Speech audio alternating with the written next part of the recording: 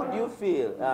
One of the issues that led to a ban on labor export in 2016 was the growing concern that domestic workers exported to work in foreign countries, especially in the Middle East, were being conscripted into sexual slavery, tortured and dehumanized. I have a small gift for them. Though the ban was later lifted, some of the concerns still remained.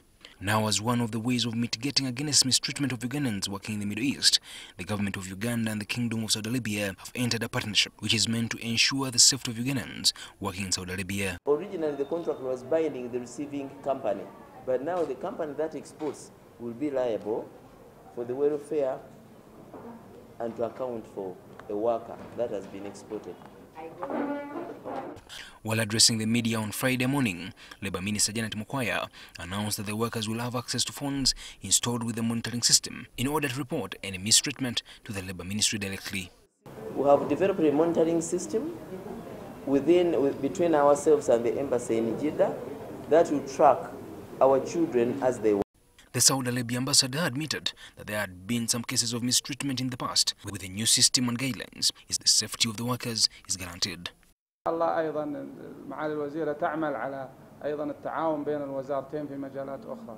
And inshallah we are waiting from the minister to make another agreement inshallah.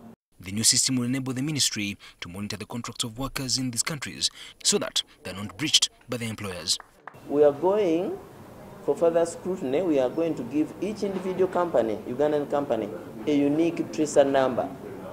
So if I give you a tracer number 1, and I give all the companies 1M, I give 2Z.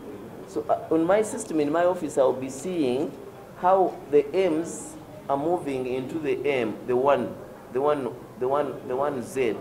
Three registered labor export companies have officially started using the new recruitment system under the close supervision of the Ministry of Labour. The contract I am signed, and my agent, he will sign, and the housemaid sign the contract, and the owner house sign the contract. I feel that our workers will be comfortable and safe. A licensed company will be accountable for that single person, and then also they have a standard contract which defines the salary, the working condition. They need to have sleeping arrangement, they need to have food. The Ministry of Labour plans to enter similar partnerships with other countries to which Uganda supplies labour. Where I'm going, because my earnings were too low, but where I'm going to work for me. So I want to go abroad and at least add on my income. Government hopes that with better monitoring systems, cases of mistreatment of Ugandan workers, especially in the Middle East, will soon become a thing of the past. Ivan Chimuchigozi, NTV.